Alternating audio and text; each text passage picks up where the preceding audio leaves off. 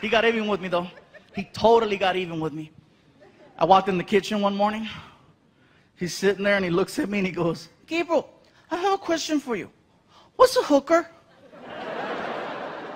What did you say? What's a hooker? Where did you hear that?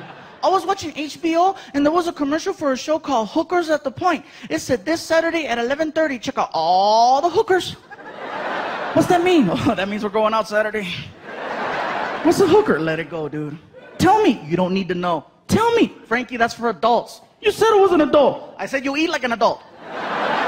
And what you do in the bathroom, you are grown up, trust me, but you don't need to know what a hooker is. He throws a fit in the kitchen. Hooker, hooker, hooker, hooker. What are you doing? Hooker. He won't stop. I don't know what to do. So I snapped. Quit it! And he stopped. And apparently his mom heard that. Quit it! Mm-hmm. And as soon as I yelled, oh my God, he went from being my son to my girlfriend's little cub once again. And here she comes from the other side of the house, mama lion to protect her little, you know. Ha! Yahele! Ba-ba-bee, ma-ma-ma!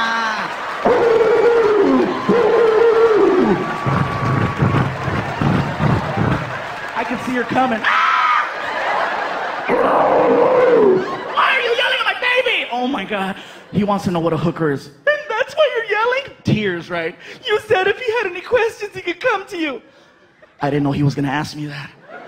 You said, don't worry, baby. I'm the man. I'll take care of it. Tell him. Are you serious? Tell him now.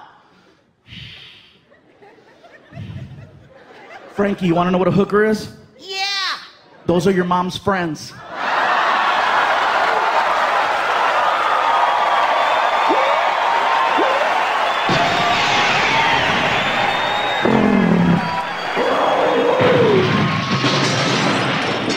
They don't like me anyway. At least now when they come over the house. Frankie, who's at the door? Hookers are here.